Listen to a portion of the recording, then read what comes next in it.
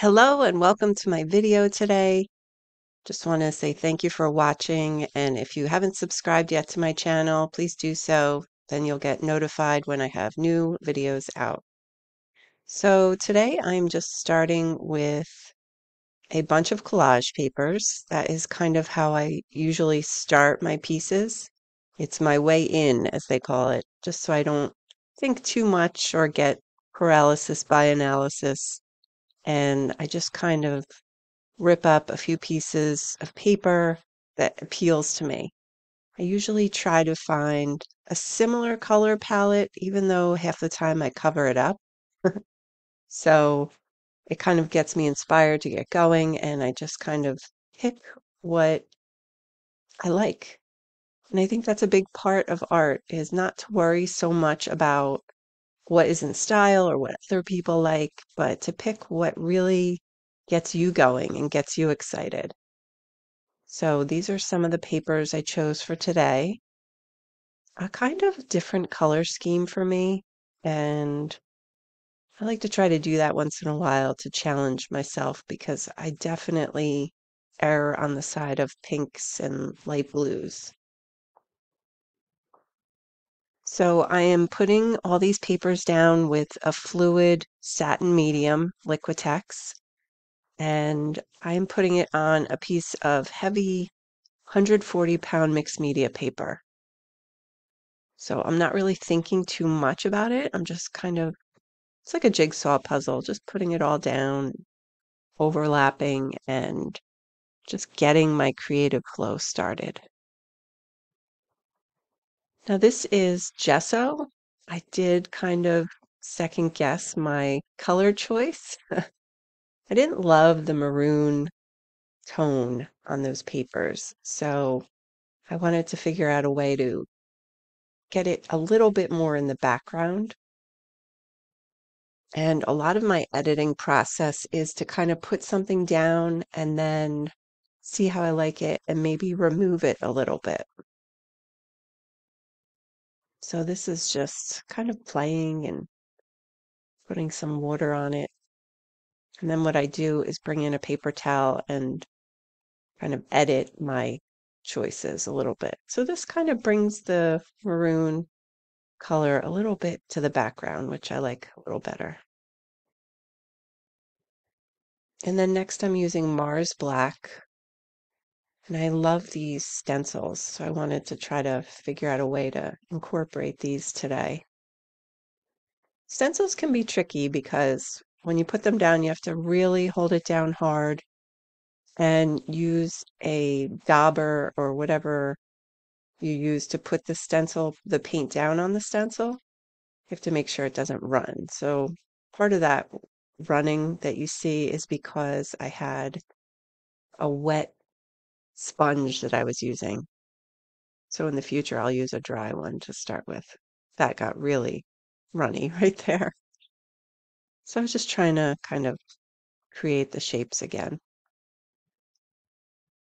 But every little movement and trial is part of the process. I don't get too worried about making a mistake because you can always paint over it. That's what I love about acrylic paints. So that is a rose pink that I'm using. And just kind of getting a different color down, different layer. Not really thinking too much. I like to try to blend the pieces together so it doesn't look like so many different pieces of paper.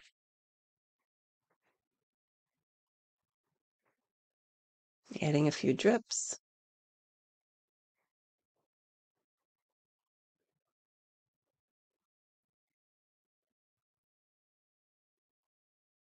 Just kind of enjoying the process, painting around. And there are always awkward phases to each piece of art. And I would say this middle is kind of where I go into the awkward phase. It's not really looking too cohesive, trying to figure out where it's going. So I'm just playing. This is a paper towel roll that I'm just using as a stamp, and that is white gesso. Just kind of making some marks.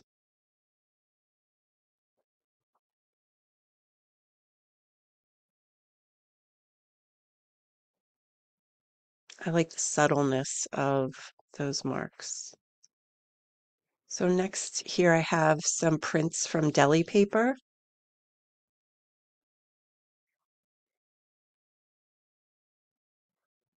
You can print on them from your printer at home. I'll show a video of it right up in the corner there. And you can also use a jelly plate and make prints with acrylic paints. So I love using deli paper as a layering piece because you can still kind of see the color underneath, but it also gives a little hint of a different pattern and color. So this is another little experiment that was a little bit of a fail here. It was too mushy, it didn't show the actual music notes. So I just wiped it off. I think I used a little too much paint, so I wanted to go a little more sparse. I think that one worked a little better. It's very subtle. And then I went in with my favorite mark making tool, my Posca paint pens. I just can't get enough of these pens. They come in like every color and so easy to use. It's just acrylic paint in a pen. So a lot of times when I'm working and I find I'm getting into a space where I'm not sure what to do next, I just start making some marks with my pens. Here I am trying to revive this stamp. I was determined to make this stamp work today. The black definitely made a better print. So the key is not to use a lot of paint on the stamps. Now that is a stamp in the upper left corner that I printed on my printer on jelly paper. It's just kind of a mixed media piece I found. And I'm just trying to be careful not to touch the paper on top too much because I didn't add a fixative to it. So I knew it would run from the ink. And there's a little feather that I also printed on the same page. Just kind of a focal point for the whole piece. And again, just lightly tapping on it so I don't run the ink on top because it is printer ink, just inkjet print. So you have to be careful it doesn't get all gooey and messy.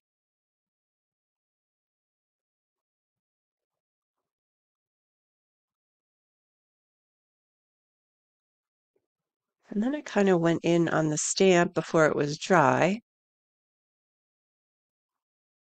And then I just added a little more gesso on top so it didn't become a big black mess. A little gesso on top of that, kind of put it in the background a little. This piece this week is a little bit more of a subtle vibe. And that is my pen I use to kind of create a border. It's another fantastic pen, a Micron, and that is in a dark gray. It's not black. I like the dark gray because it's not quite as obvious as black. And then I'm just adding little dots to kind of create some interest in the top corner of that piece. I didn't want to make a lot of big marks because I like the colors and I just liked the gentleness of how it looked.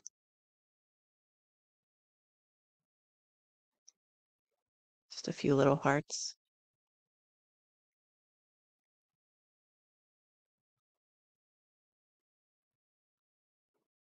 And then this little piece of deli paper I found, it was very similar to the scallops in the upper right corner. So I figured that would kind of blend it all in. It kind of feels like it belongs there. And then one of the last things I do is the sentiment. And the word elevate just popped into my mind, so I figured that would be a good one for this.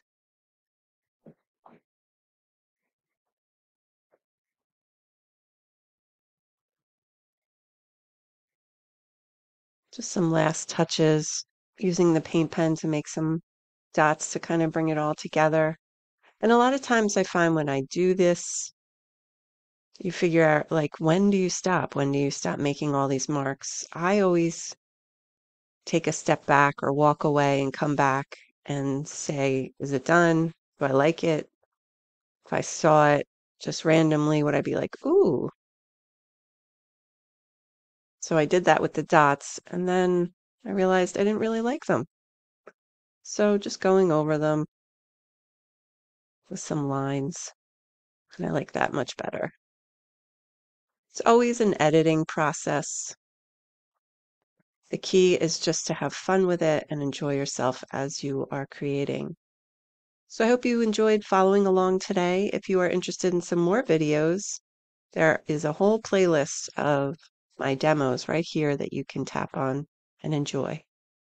Thanks so much for watching. Have a great day.